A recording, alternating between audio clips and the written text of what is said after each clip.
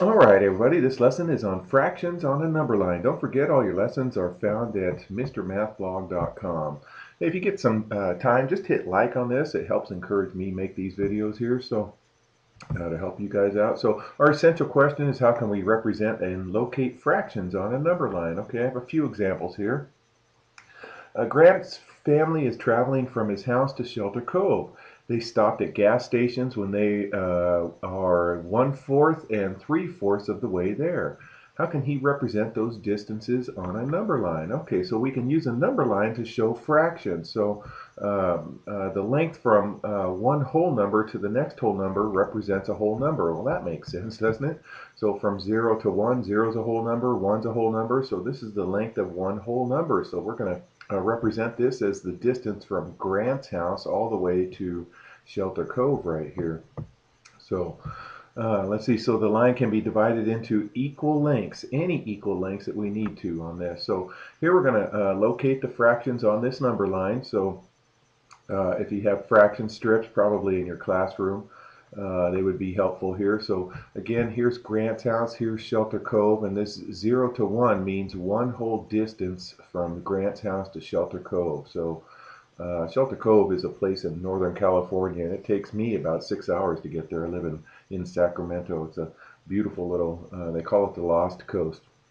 Anyways, let's go ahead and get started with this. It says step one, divide the line into 4 equal lengths of fourths and place 1/4 fraction strips end to end above the line. So what we're going to do is, I'll do it once, you guys are going to, this is a 4th fraction strip. I'm just going to drag this over here and place it right there, and then right where it has the end of it, I'm going to go ahead and put a little line right here. So this is 1/4 right here. So then I'll just drag that over and then put another one right there. So I'm just going to keep doing that right there. So I'll put another strip right there, and then I'll drag it over and keep doing it, and I can do it 4 times. So there it is, 4 times. So at the end of each strip we drew a mark right there. Okay, so now we're going to count the fourths from 0 to 1, labeling the distances from 0. So here's Grant's house, he's 0 away, and then here's Shelter Cove, he's at 4/4. 4/4 represents 1. Okay, so we're going to count from fourths from 0 to 1. So this is 1/4 right here.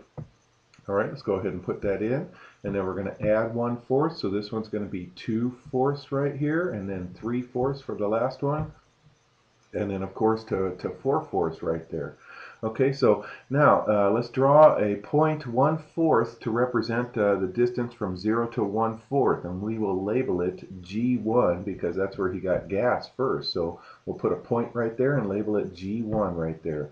Okay, and then 3/4 is 3 out of the 4 equal lengths. So here's from 0. So here's 1/4, here's 2/4, here's 3/4. So we're going to go ahead and put a point right here and label it G2 for gas station 2. Okay, so let's go ahead and think about this problem. It said they stopped at gas stations when they were 1/4 and 3/4 of the way there. So how can we represent those distances on a number line? Okay, well remember, here was Grant's house, here was Shelter Cove, and so here was 1/4 of the way, and then here was 3/4 of the way. And I didn't write this in there, I should have. How many fourths are these two apart from each other? These are 2/4 apart from each other. Okay, let's see, 2/4 of the distance away. Okay, here's another one. So we're going to complete the number line to name the point right here. So we're going to name this point right here on this number line. So write the fractions that names the points on the number line. Okay, we'll do that in just a second. So this number line is divided into 8 equal lengths. Can you see this is 1/8, 1/8. So there's 1/8, 1/8. There should be 8 of them right there, and it goes from 0 all the way to 1. From 0/8 right here, 0/8 all the way to 8/8. So the length of one equal part is one of these. It's 1/8 right there, okay? So now let's go ahead and continue right here. So this is 1/8. This is going to be 2/8. Okay, and I'll just keep clicking. So there's 2/8. There's 3/8. 4/8, 5/8, 6/8. Okay, what's this one going to be? This one's going to be 7/8 right there, and that's what we're looking for right there. Okay, so let's see what else we have. So shade the fraction strip to show the location on the point. So I'm going to shade this whole fraction strip all the way up to there. Okay, so there's that right there. And then let me just slide that up. Here we go. So there are how many out of how many equal parts shaded? Well, it looks like there are 1, 2, 3, 4, 5, 6, 7 out of the 8 equal parts shaded right there. So we can say that the shaded length shows 7/8. Okay, easy enough, huh, you guys? Especially if you have it already made out for you right there. So 7/8 names that point right there. Okay, and then take care, you guys.